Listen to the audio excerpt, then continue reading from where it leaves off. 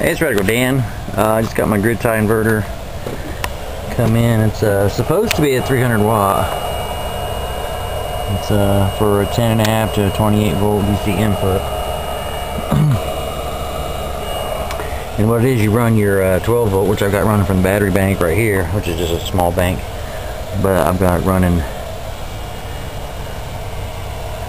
the input running from there, which is being fed by the solar panels, which I've got 180 watts here, and then there's 45 there. It should be like 225 altogether because they're parallel and they're all the same, 12 volt. What's bugging me is this thing here is only reading 51. It's bouncing between 50 and 53 watts, and I don't understand why that is,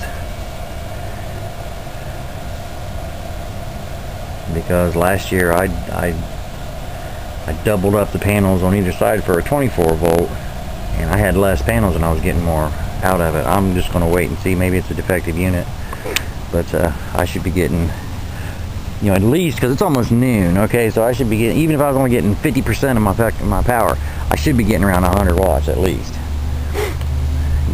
cruising back in. But I'm only getting like 52. I mean, come on, really? That's 225. That's like a quarter.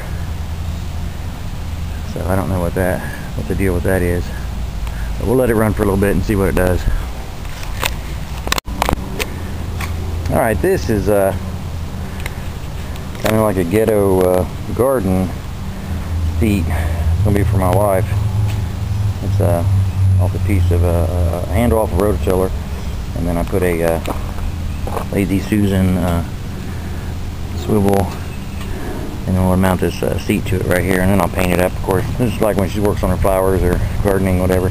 She can put this wherever she wants and sit down, and then sit down on it and do her weeding and stuff like that. But yeah, we'll see how that turns out. Right on. This is the beginnings of the hillbilly hot tub. I got this IBC tote for $25 at a recycle place. It had herring oil in it, which I cleaned out. But basically, you cut the top off right here, and here's the other part right here. Went and got these pallets yesterday. This company out on 55 has got stacks of them. They said, take all I want. I said, well, I'll probably be back for more. But you basically set this up, and you frame on the outside and put your slats down, and then of course paint or stain or whatever, but you cut the top out. This is going to be, I'm going to cut this out and turn this into a little wood-fired burner. Oh, look at that spider. Holy shit.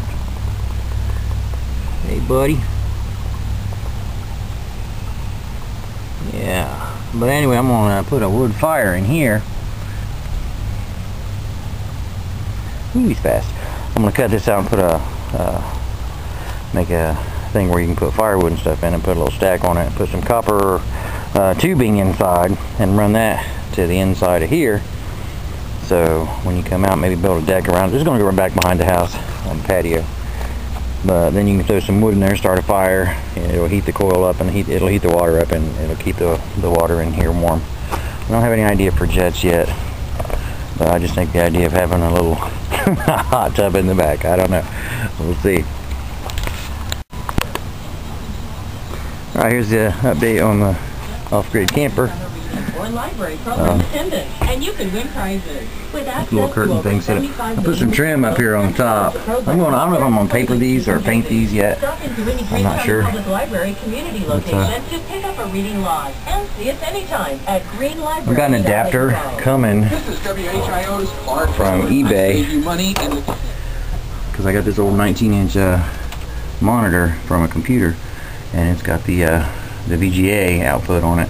I've got an S-video cord, which will go down to the DVD player, and so there was an adapter on eBay for like 10 bucks, and they're shipping it to me. It should be here by next Saturday. So that way I can actually play DVDs.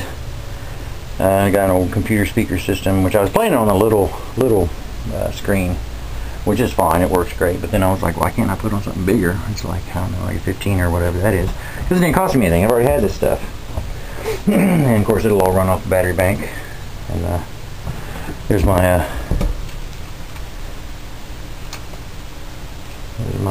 rescue fucking drill. It's a DeWalt. I got it at the Restore because it didn't have a battery in it. It was like $10, and then they marked it down to like $5. And I was like, dude, it's a DeWalt. So I got online and I bought a brand new battery online for $16. So 21 bucks is having a good quality drill, which is, this is what I got from Harbor Freight. I'm not saying anything bad about it, but it was about the same price. And that's fucking DeWalt, you know. So, and I already had the charger and stuff. So hey, good deal, right? All right. Well, I don't know if I showed you the toilet, the potty idea set up. This, yeah, I put a little toilet seat on it, and it mounts right there. The door kicks open on the side. It's just a little bucket. You know, you pour a bucket out in the middle of the night, or you pour it out and go dump it. So yeah, that's your ghetto stuff right there. We'll clean it up. I got some carpet I'm gonna put down in it. And, yeah, so I'll put this little shelf in the middle here. Put the trash can underneath it. So yeah, it's coming along. So that's Radical Dan. Have a good one. Oh yeah, I don't know if I think I made a video of this earlier. I'm not sure. But this is what I picked up a few weeks ago at the Restore. Little 3,000 watt home light generator. Picked up $49. So this is the backup for the camper. Like when there's no sun and you need to charge your batteries up. You kick this thing on, a little extension cord, I'll plug it in on the side, put a little battery charger. I've got a couple regular like car battery chargers that you can plug into the generator and kick on there, and then they'll charge up your batteries, you know, if you don't have a vehicle or if the sun's not shining or whatever. But yeah, that's going to go with the camper here. That's the backup.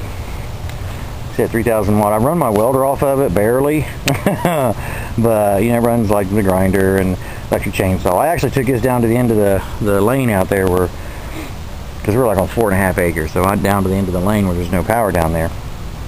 And I had this in the trailer, this actual trailer right here, when I took the ghetto quad down there, and I was down there trimming around some tree stumps and stuff with an electric weed eater. People driving by looking like, how the fuck are you doing that? But anyway, yeah, so that's the backup for the camper.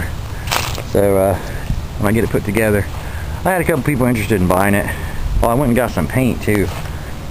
I'm gonna spray paint the frame, clean this all up, spray paint it black, and then the top of it's gonna be white. I'll spray it over here to see what it looks like over top of it.